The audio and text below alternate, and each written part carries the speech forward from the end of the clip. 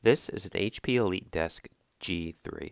It's got an i5 7500T and 8 gigs of RAM. It's great for basic office tasks like emailing, video conferencing, spreadsheets, browsing the web, etc. But what if you wanted to take a break from work and play some retro games?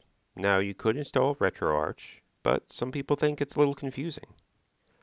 You could install individual emulators, but then going back and forth can be annoying as well. You could install Batocera on a separate USB drive and boot up from that drive every time you want to play retro games. But if you want to easily play retro games within Windows, you want to use Retrobat. Retrobat uses Emulation Station, RetroArch, and other standalone emulators to create an easy front end to use within Windows. It's the perfect all-in-one retro game solution for within Windows. I'm going to show you how easy it is to set up. You're going to need some ROMs. I can't tell you where to get them, but Google is your friend. Okay, here we are on our mini PC.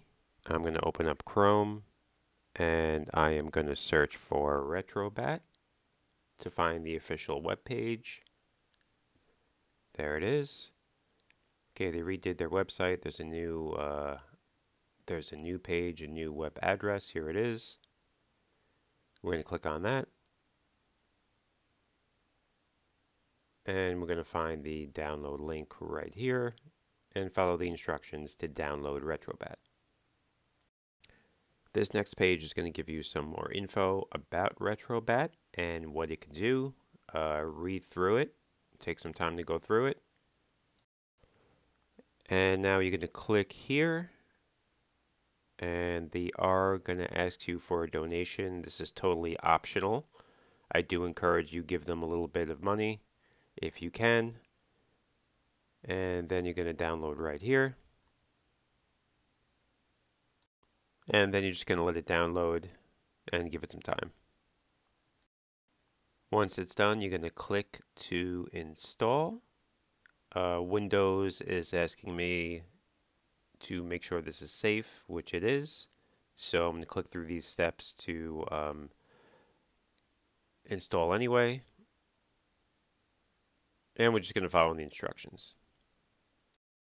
This may take a few minutes, so I'm just going to skip ahead. And when it's done finishing up, it's going to ask you to create a shortcut. I would recommend doing that so you could always find it very easily on your desktop. And now you will see the icon pop up on your desktop. Okay, now that Retrobat is installed, we need to add some games.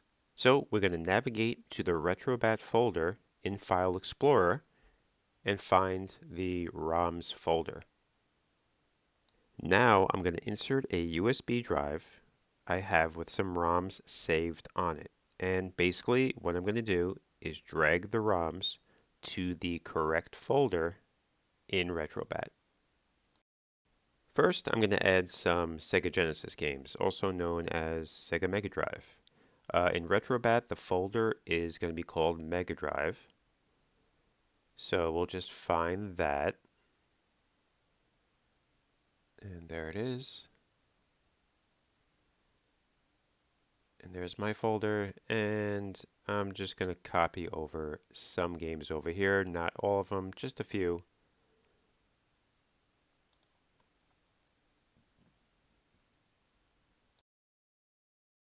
Alright, now that I've added some games, I did a few more systems, and now we're going to open up Retrobat.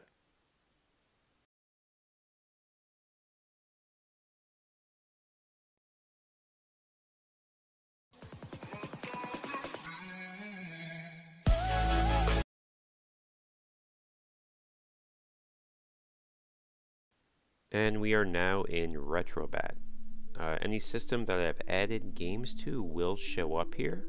So I got some Atari 2600, Super Nintendo, Nintendo GameCube,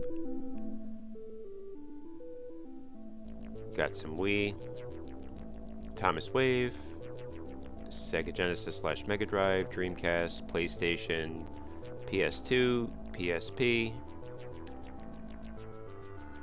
And yeah, it's pretty cool. It's basically all set to go at this point. Now, if you've ever used Batocera or RetroPie the menu is going to look basically exactly the same.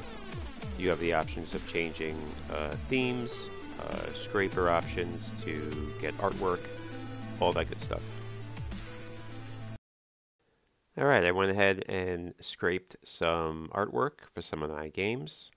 And I'm going to update the game list so that artwork shows up. And when I click Mega Drive, now you can see there's some artwork and video there for each game. And we'll just, let's see, let's change one of the themes. I can download one of the themes now. I'll download this first one, maybe this one on top. I'm going to go ahead and install it. Let it download. Okay, now that it's successfully downloaded, I can go ahead and swap out the themes. User interface settings, theme settings. And there you go. Much cooler looking. I like this look a lot. Alright, now let's try to start up a game. We'll do Sega Genesis Mega Drive. And let's try Aladdin.